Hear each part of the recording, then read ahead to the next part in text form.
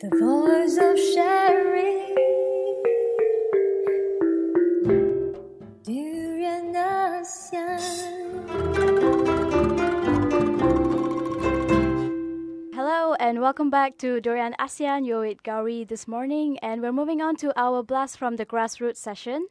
And today I have a guest with me, and he's actually been here before, so some of you probably know him. And his name is Keith Nair, and he's a beer ambassador at GAB. Hello, Keith. Hi, Gowri. Hi, good to have you back here. Yes, it's good to be back. So, what has changed since the last time that you were here? Since the last time I was here, well, a lot of things have been brewing. You could say that. Okay. A lot of changes, and day-to-day operations still remain. Yep. So you were telling me earlier that you're rooting for Argentina to win the World Cup. Yes. In context, yes, I am Okay. for this World Cup this time around. And yeah, I can say it has been quite tiring staying up late at night. Oh, yeah, of but course. all well worth it if the score goes your way, So we're gonna talk about beer today specifically. Well, the last time it was more of a general overview of beverages and cocktails and all. So maybe we'll start with a little beer history. If you can tell us how far back does beer go? Okay, well, believe it or not, beer has been around for about more than 6,000 years ago.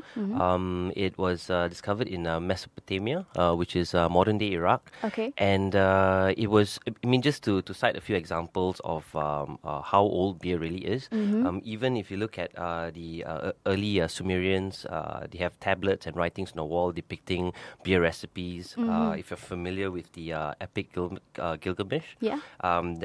there's a citation which is basically the alewife Sidori. So it's, I mean, I don't know whether she was a wife made out of ale, Oh, but, okay.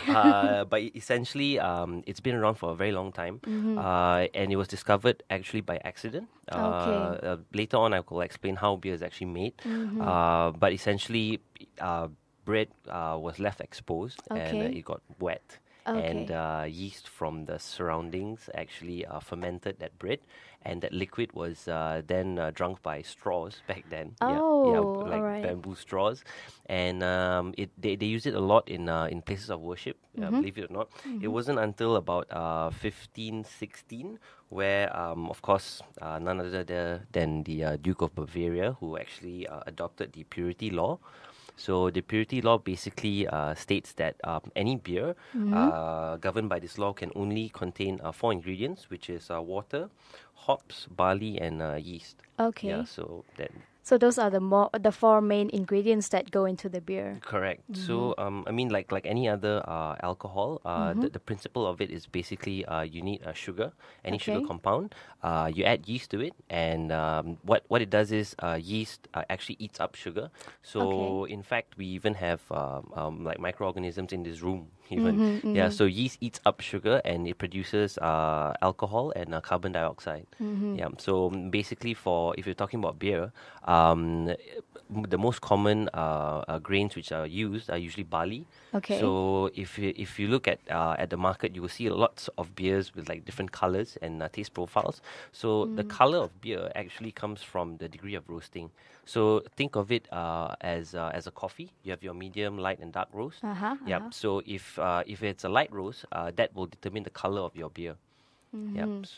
So I think we'll talk about the color maybe a bit later. Oh, okay. But Sorry, jumped the that's gun. okay. I just wanted to ask you about this one article that I read where it said that back then people actually grew wheat and all.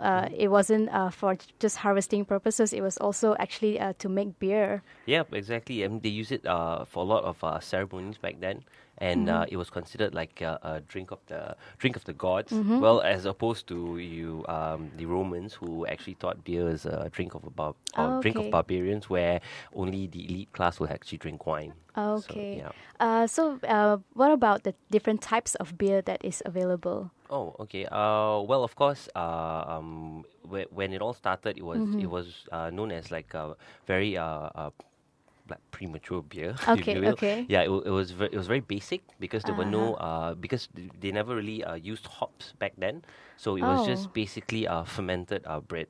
Liquid from the bread. Yeah. Mm. So and it was very cloudy and murky.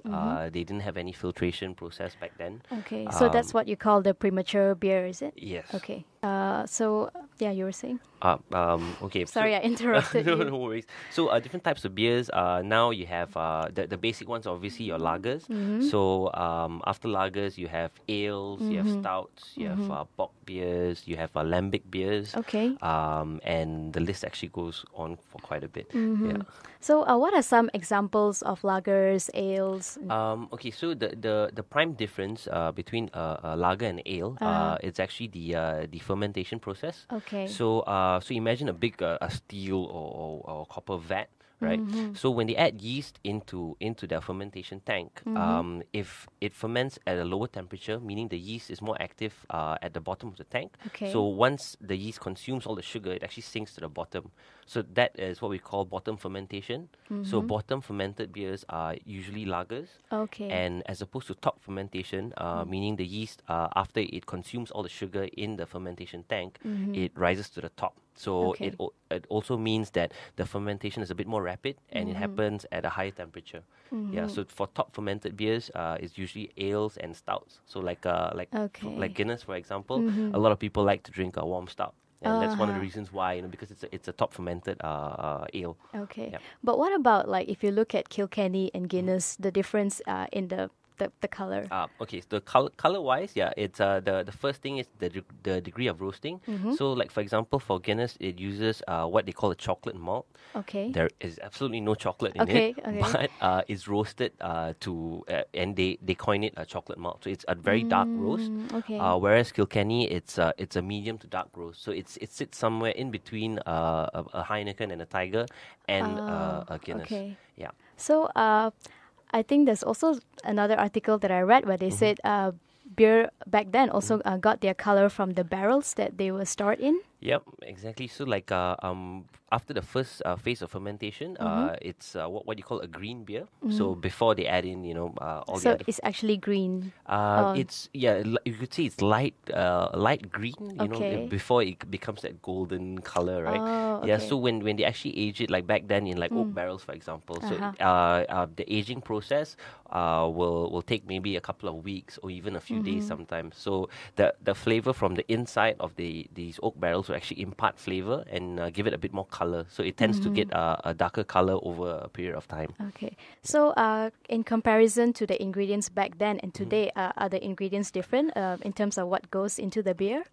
Essentially, the ingredients still remain the same. Okay. But in terms of the advancement in technology we have today, it's amazing. I mean, like for example, back then people used to drink beer. They used to drink more beer than water because beer was cleaner than water. To be Okay, honest, okay. and the people used to get sick by drinking water from the streams. But today, if you were to brew any type of beer to that matter, the first ingredient, if you look at it, if you have water, you can actually condition it to however you want it to be. So the amount of minerals, what the kind of pH levels and things like that, which you can really tailor make a really pure water base.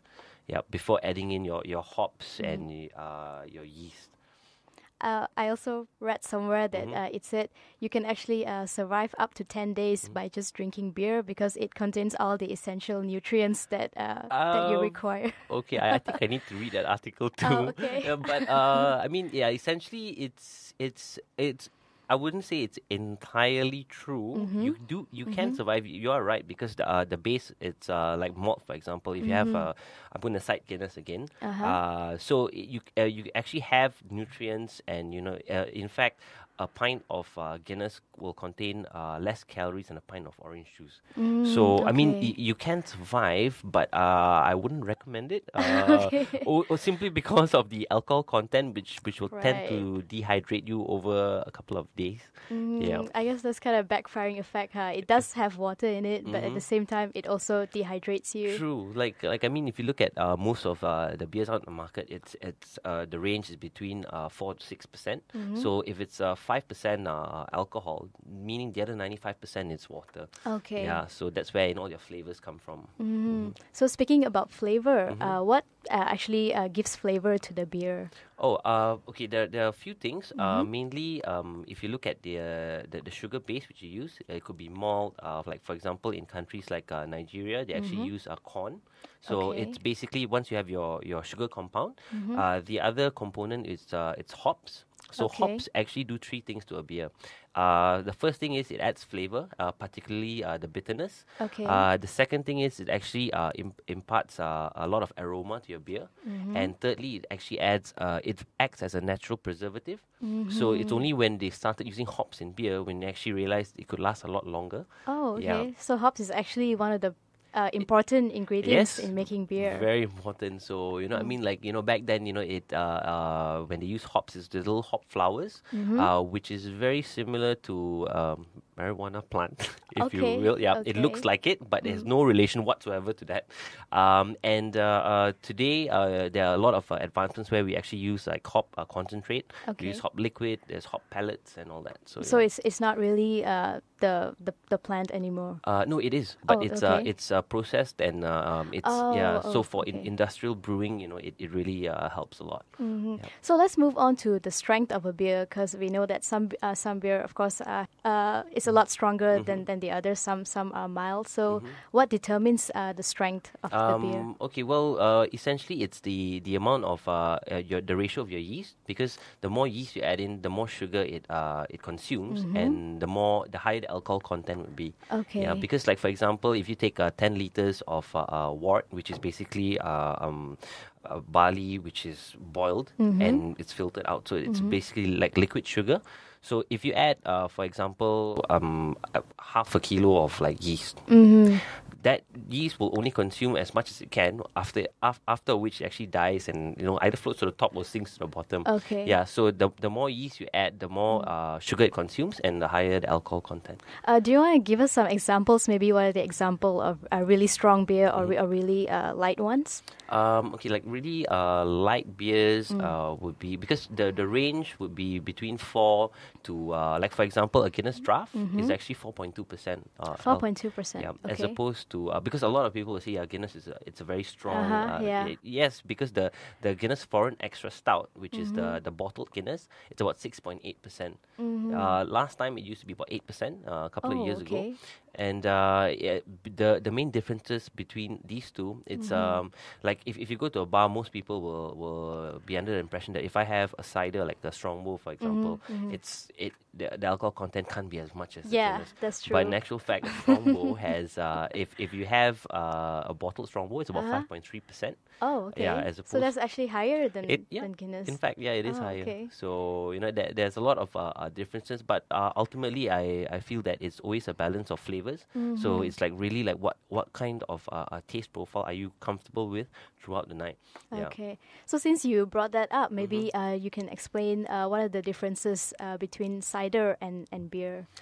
Okay. So a cider, basically, it's you can use fruits as a base. Oh, okay. So yeah, and like for example, if I were to compare Strongbow with let's say a Tiger, right? So a Tiger would use malt or barley, right, in the base. For Strongbow, it uses about 50 different types of culinary apples. Oh, yeah. So in okay. certain markets, they use different types of fruits. You can use pears, elderflowers, and things like that. As long as you still keep to your base, which is sugar, right? So for Strongbow, it's they actually use a champagne yeast. So which is why if you nose a Strongbow, it tends to give you that aroma of a white wine. Yeah. And in terms of appearance, it's a lot clearer. And the strength, there's a bit more bite to it because of the malic acid from the apples. So it tends to give you a little bit more bite and a lot of citrus. When you say bite, you mean like when if you take a swig, right, and you close your mouth and it actually releases all the carbon dioxide on the tip of your tongue. Yeah, as opposed to if you have a Guinness draft, it's like nice and creamy and smooth. Yeah. So why do people have a perception that ciders are usually for ladies? I would strongly say that it's all because of the taste profile. Okay. Because like for I'm not sure on male and female taste profiles. Okay, But okay. essentially like a cider, because even I see a lot of men drinking cider as well. It's just how smooth and how well they adapt to flavors. So generally, like even if you look at like cocktails and like things like the Cosmopolitan, it's all about if you have a nice fruity flavor, it actually goes well with our female clientele. Another thing that I wanted to ask you is, I think we spoke about this before. When it comes to Guinness, there's the draft beer and the bottled beer, and of course the draft one tastes a lot better than the bottled one. So why is that? Okay. The differences between Guinness Draft and Guinness Foreign Extra Stout, mainly the first thing is the gases which are used. So like for Guinness Draft, it uses a mixture of nitrogen and carbon dioxide. So it's about 60-40, the ratio. Because the reason why you see a nice creamy head on the Guinness Draft is because the nitrogen molecule is about 1/3 the size of a carbon dioxide molecule. Okay. So which is it's actually micro bubbles. So it's not really cream, although it looks like cream. So that's the main difference in terms of the gases used. For Guinness Foreign Extra Stout, the one in the bottle, it uses carbon dioxide. So which is why the molecules are a lot bigger, and you can see the head of foam is not as smooth as the Guinness Draft. The second thing would be the amount of hops used. So you'll notice that the Guinness from the bottle is the bitterness is slightly higher compared to the draft. Yeah. And basically between these two brewing methods, the alcohol content as well. So for Guinness, by the bottle, 6.8. And draft, it's about 4.2. Okay. Yeah, which is why you love a Guinness draft compared to a bottle, right? Does the ingredients also affect like the creamy texture of the beer? The texture of the beer actually comes from the gases used. Oh, okay. Yeah. So, like for example, like a Kilkenny is also smooth and creamy. It's also because they use a mixture of nitrogen and carbon dioxide. Yeah. So maybe this will be a little difficult for you to illustrate, but maybe we can talk a little bit about the proper way to serve beer. Oh, okay, sure. Okay. I know you don't have a glass now or a tap, but Well, I can. if you could just I can- run through it. Okay, so basically, it's the first thing because okay, let's not get too ahead of ourselves here. I mean, beer, it's just a carbonated beverage in a glass, right? So the only variables you have is your glass and your tap, right? Yeah. So the first thing is that your glass must be completely clean, or a beer clean glass. Okay. Because the smallest like particle, or even if it's a lipstick stain, or a little bit of oil from your plates that go into it, it alters the beer entirely. Oh, Right. okay. So it first of all, of course, you need an extremely clean glass, right? The temperature must be right as well. So, like Okay. for example, if you're serving a lager, let's say a Heineken, your glass needs to be chilled or frozen. Okay, but if it's frozen, you should not have any watermarks on it, right? So and the only friction you'll have is when you open your tap. You need to angle it depending on the brew which you are pouring. Okay. And So different beer have different angles that you need to... generally, most of it is 45 degrees. Okay, Yeah, because okay. it basically when you tilt the glass 45 degrees, I mean it's not as though we come up with a mandate saying that step one is this, and Right. we have a guideline. Okay. But essentially, the reason why you would tilt a glass when you're pouring it is just to reduce the friction, so Okay. that the beer actually just flows into your glass. Because okay. if you pour it like in a straight angle. Just imagine pouring a can of Coke into a tall glass like at a straight angle. Right. It will just foam up and overspill, right? Yeah, so that is the main reason why we Oh, tilt the okay. glass. And so when you're done with your serve, you should always have a decent amount of foam or a head of foam. Okay. Yeah, because I mean, if you look at the commercial pictures anywhere around the world, every beer has always a certain amount of beer and a certain amount of foam.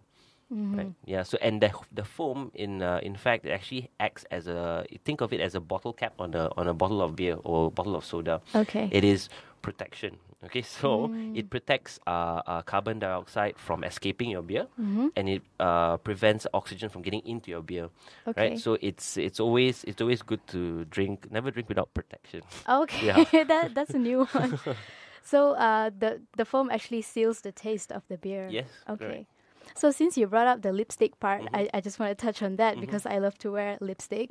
So when I drink beer with lipstick, does it actually alter the taste of the beer? Well, it depends on. Okay, now we're talking about how we're drinking beer because, like, most like you can always tell a difference between a beer drinker and a non-beer drinker by the way they drink their beer. So, like most of the time, like if you're not too, it's quite hard for me to explain it. I have to show it to you, but I will give it a shot. So basically, if I were to pass you a glass of beer, right, and there's, let's say, 3 centimeters of foam. So the way you should actually drink it is actually put it against your lower lip and kind of like pour the liquid down. What most people do, which I realize, is they actually bite the top of the foam when they drink it. So like, you know, when they sip your beer, so they actually bite the protection. So, you know, it defeats the purpose. So like halfway through your beer, you'll notice that the head of foam is non-existent anymore.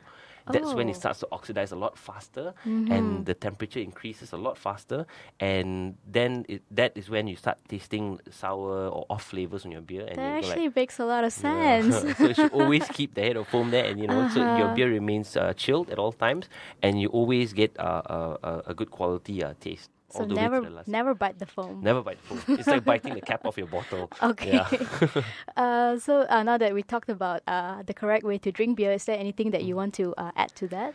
Any other tricks on how to savor your beer? How to savor your beer? Okay, you should drink it the right way. It should be at the right temperature. And you should always, when you're drinking your beer, right, always remember to order the right amount. To suit your pace, basically, because like for example, if I love a Tiger draft or a Heineken draft, and I'm having a meal, I wouldn't order a full pint. I'll probably have, like, you know, maybe a half pint, you know, something which, because if you have a full pint, you know, you won't be drinking as fast as you would, and the temperature will still increase no matter what, especially in this climate. So you know, it as long as you pace yourself and you order the right amount, you'll always have a chilled beer. So how do you tell whether the beer is a good beer or not? Are there any indicators? The first thing will definitely be the appearance. So like for example, if you look at the most common factor of seeing an off beer by appearance is always the glass. Like for example, if you look at any lager like Heineken or Tiger to that matter, if the glass is not clean, you will notice that the CO2 bubbles actually stuck on the side of the glass.